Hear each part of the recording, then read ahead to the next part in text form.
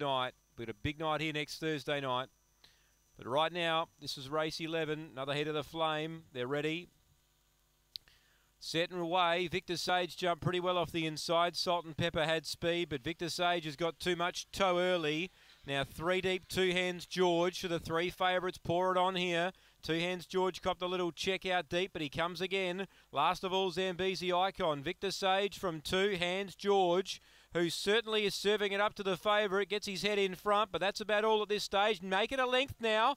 He puts a length on Victor Sage, who needs to respond, and she is. Running into third, Salt and Pepper. Leader is 2 hands George. Victor Sage trying to come again. 2 hands George. Well, that was a gutsy win. Victor Sage second, Salt and Pepper third. They had a terrific tussle, that trio. Zambezi Icon watched it all unfold and was last home tonight. 8th the winner, 2 hands George. That was a gutsy win. A greyhound only having its second start over the distance. Sat outside Victor Sage and was too strong. Just out plugged Victor Sage over the final stages. 2 is third, Salt and Pepper, who was just off that front pair.